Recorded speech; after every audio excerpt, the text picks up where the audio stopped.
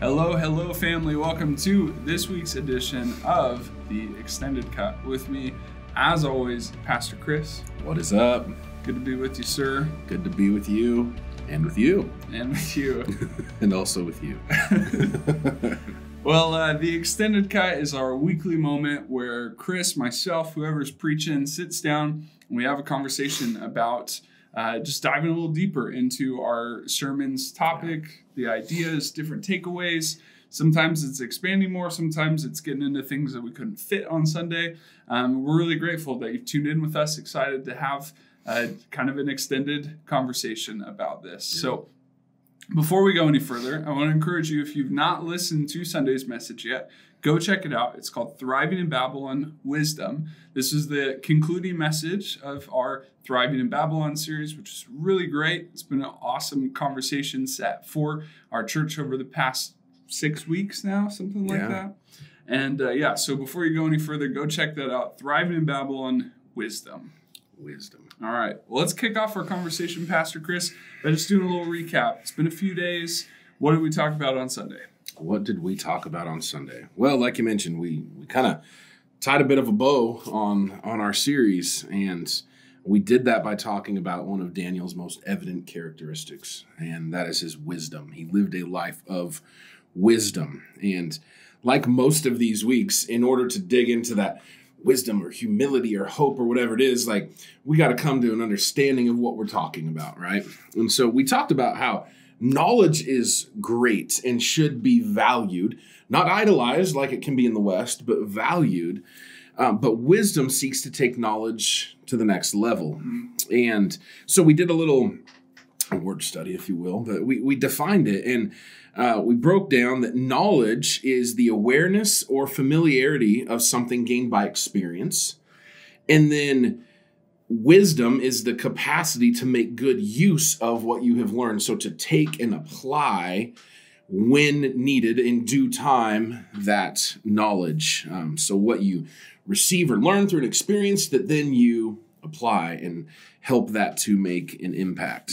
So we broke that down, and how wisdom goes beyond a point of just knowing something or understanding something, but it actually makes a difference and an impact. And then we talked about the 3 avenues of Daniel's wisdom, not the only 3, but we talked about 3 avenues of Daniel's wisdom that were powerful tools for him in exile. And the first was power of perspective. Daniel was able to recognize that not every challenge or point of discomfort that he encountered was worth dying for. He knew the difference between an issue that was personally distasteful or offensive or not preferable, and an issue that was blatantly sinful or forbidden by God. And he chose to draw the lines in the sand where God drew the lines and not move them or put them where maybe his preferences would draw those lines. He had a greater perspective of God's heart and his rule or law over certain areas. We also talked about the power of tolerance and how Daniel maintained relationships with people that didn't believe what he believed or think like he thought, and that tolerance biblically is actually allowing people to be wrong, right? Not saying that nothing is wrong. Yeah. And we unpacked that, and that allowed him to be around godless people that lived godless lives, but still be a light in those dark places that eventually led some of the most wicked human beings in the history of the world to declare his God as the one true God. And finally, the power of being faithful, and how Daniel remained obedient to God even when circumstances weren't looking good for him. He was put into a lot of different situations because of his allegiance to God that got him in a bit of a conundrum, but he knew that being obedient was much more important than finding temporary relief, and that it wasn't about winning every battle, but following God's battle plan along the way. And so, we kind of summed it up, coming to the realization that when we live with a godly wisdom, a biblical wisdom, that we can't underestimate the kind of impact we can have wherever God has us, and the power of a small light, maybe one of our lives, standing in the gap in a dark place, and how that can change the trajectory of an environment, of a family, of a workplace, of a city, of a nation. Like that, it is powerful and it does matter, and encouraging folks to move forward with that. So. That's great. I really enjoyed this message. I thought it was such a great culmination of just so many thoughts and ideas that we've been talking about, and kind of wrapping up with these last three main subjects we've hit in this was what was it? Humility. Hope, humility, and wisdom. Hope, humility, wisdom. Yeah. And so this was a really great topic to wrap this up. And let's just go through our normal questions and talk a little bit more of your experience putting this together, and then any other things that have been kind of floating through your mind as the week has gone on here. Sounds good. Let's flip the order we usually ask this question. What brought you the most joy in putting together this sermon this week? That one's actually harder this week. Not because it wasn't a sermon that was good news and was hopeful, but there's something about the process, and we talk about this almost every week. There's a process in coming to a place to preach this stuff, and so in that, I think the joy actually came after the message and in the responses, in the ways that people's hearts were affected. And when you talk about things that are going to rattle people's cages and be paradigm shifting, to hear a mature Christ-like response from the people that you care about and that God's given you the opportunity to share these words with, brought me joy. In putting together the sermon, it was joy in being obedient. I mean, in the middle of my message, I was like, I've been asking God to let me pull this out of the sermon, but we're going there, right? And so there is joy even when it's hard in knowing that you're just doing what he's calling you to do. And so those were two of the main ways I saw it this week. And I know it can sound weird to someone who maybe doesn't put together messages and, share hard things with people, but that was what brought me joy this week. Yeah. No, and I think that makes sense. And what I think is so great about how this sermon series has resonated with people's hearts is that no part of this message has tried to preach that either one of us leaders has got this figured out, or that our church is best at this kind of thing, right? This has not been some sort of message that's trying to be highlight, oh, look at what we're good at, if only the rest of Christianity would catch up. It's this is stuff we got to work on. Yeah. And it's stuff we got to preach to ourselves and stuff we got to work through. And there's a lot of joy in figuring that stuff out, working through it, as difficult as it is to see it resonate and work in yourself and in the community around you. It's really exciting.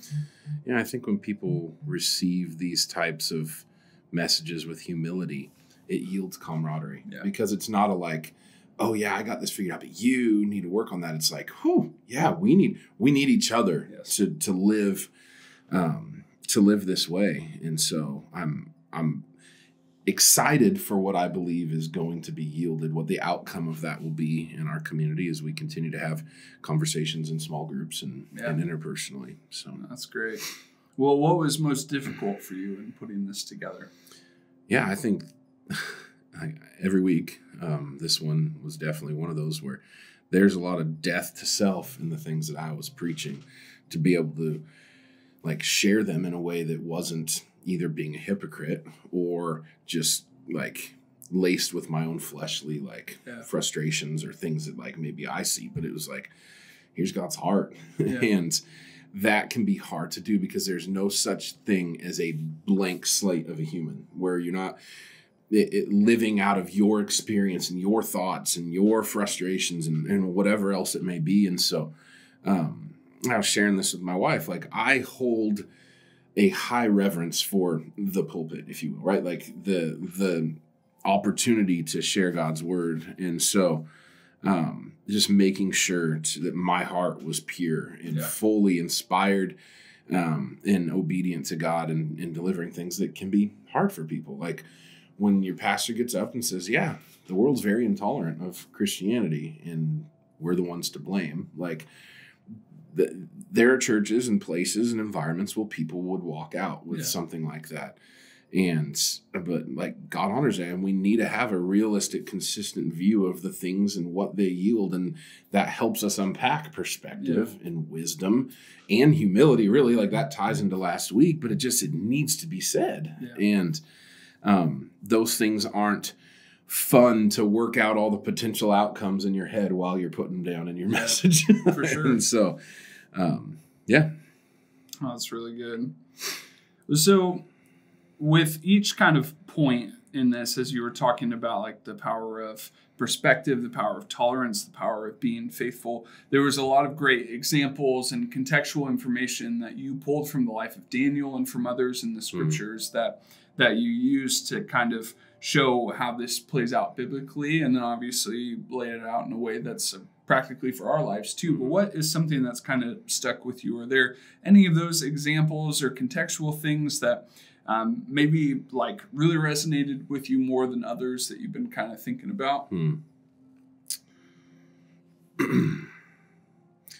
I think the tolerance one just really hits, and I think tolerance is linked to perspective, and living out a lifestyle of biblical tolerance over time is being faithful. So I think they all fit together. But as a father who has just sent his kids back to school in some crazy times, and where you can have a lot of anxiety and fear about what may be being taught, parents aren't even allowed to volunteer in the schools because of COVID protocols. So it's like this insulated place where you're entrusting your kid to people you've never met and whatever is being taught and all that. But that there can be a lot of anxiety around that.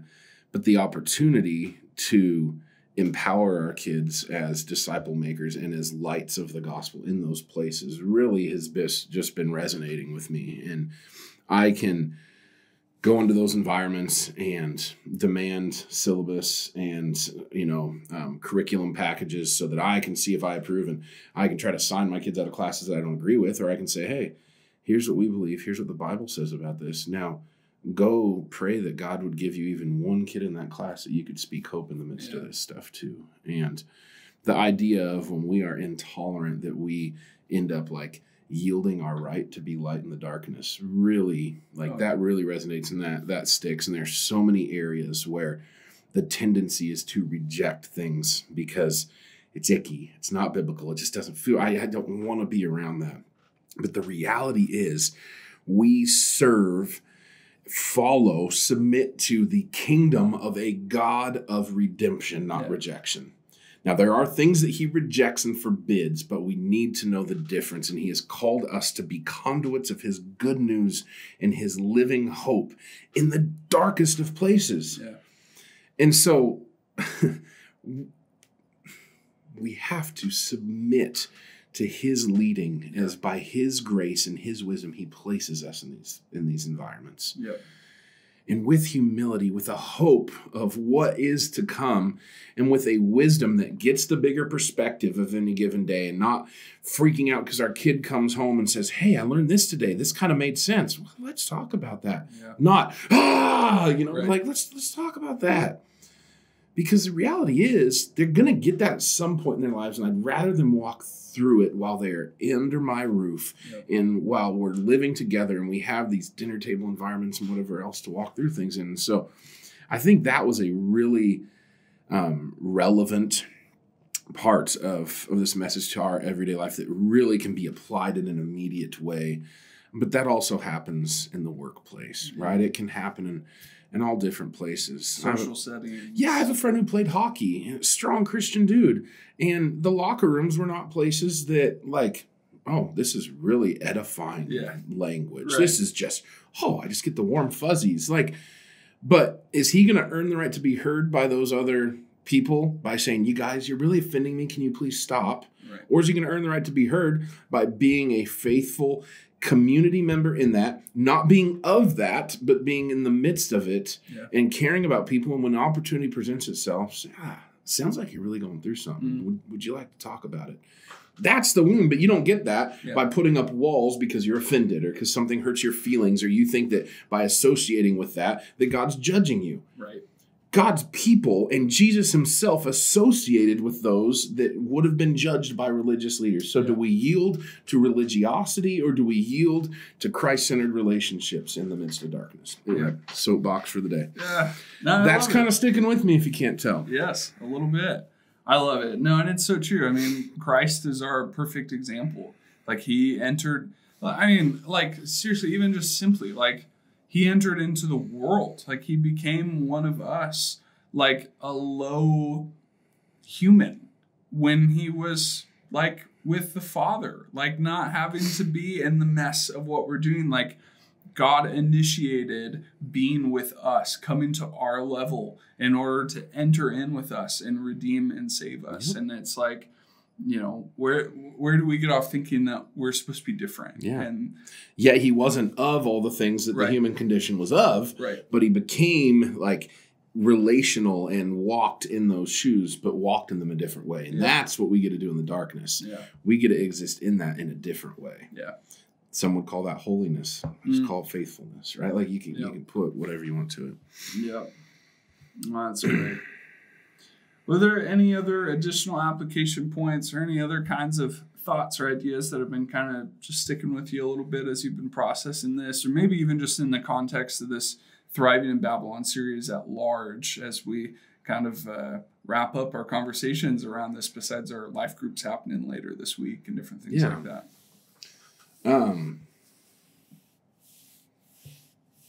We are going to have a lot of opportunities to be like Jesus having dinner at Matthew's house or Levi, depending on what gospel you're reading, where the Pharisees are standing at the door saying, "What are you doing associating with these people?"